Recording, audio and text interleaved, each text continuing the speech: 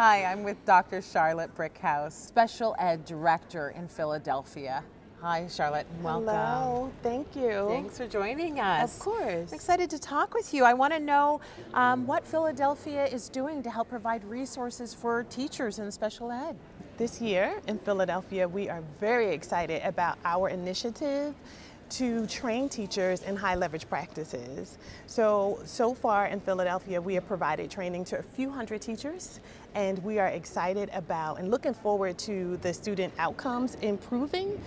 So that is one of the things that we're doing in Philadelphia, and that's our focus for this year. Wow, that's fantastic. How are teachers implementing these strategies? Okay. So this year, again, we're focusing on high leverage practices, in particular two components of high leverage practices, assessment and instruction. So teachers are regularly assessing students, so they're making sure that they have multiple sources of information to assess, to identify student strengths, to identify their needs and areas of support. That provides the framework for instruction. And with instruction, we're making sure that teachers understand how to strategically build lessons, how to scaffold, and how to regularly go in to evaluate to make sure students are learning what they are being taught, and if they are not, to make sure that they make adjustments. That is fantastic. How do teachers get access? So there are multiple ways that teachers can get access. Typically, we offer Google Classrooms that's loaded with a plethora of information, anything special education related.